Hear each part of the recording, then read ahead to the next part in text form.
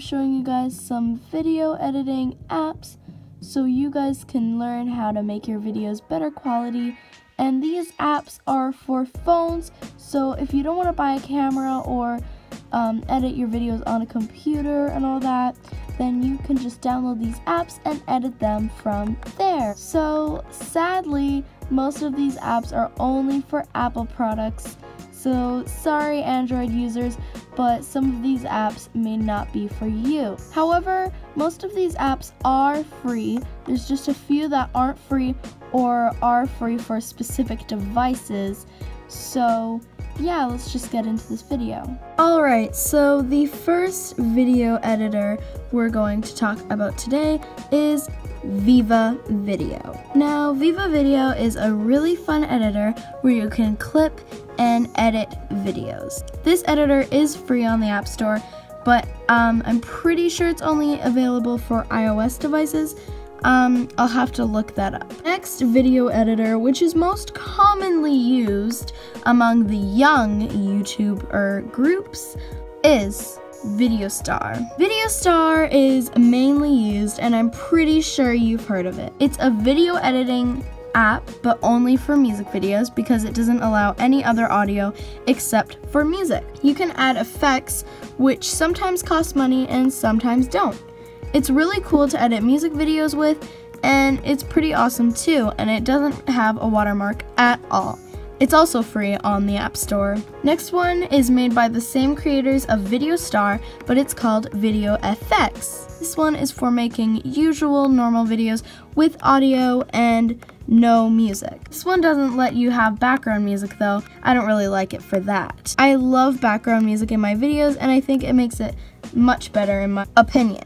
But if you don't mind not having background music, it is still a really cool app, and you can add effects and all kinds of cool texts. Next video editor, which I use, which is my favorite, is iMovie. I use iMovie on a computer, but you can also use it on your phone. iMovie is usually free to download if you have a certain device that's like an S or something. So like, for example, an iPhone 6S, you get iMovie for free, but just a normal 6, you'd have to pay for it. It kind of comes with the thing, you know? Other than that, it costs $7 on the App Store. QCut and QCut Pro are really good editors too. QCut is free, but QCut Pro is not. I recommend getting QCut Pro, even though it's not free.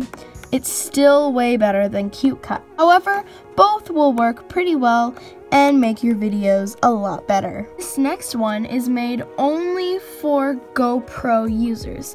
So if you're using a GoPro and you want to edit your footage that you got on your GoPro, you don't have to use a computer to edit it. Simply go on to Quik, a GoPro video editor.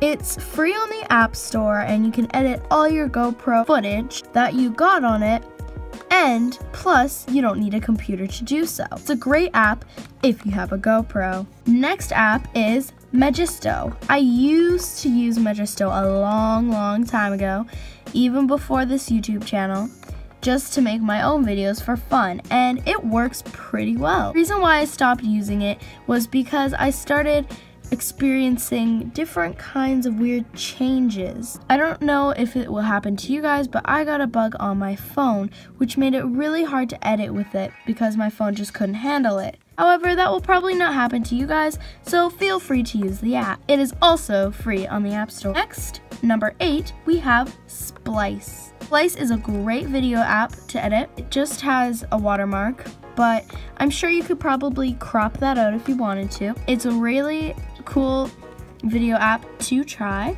and I recommend it. Number 9, really close to 10 here, we have Perfect Video.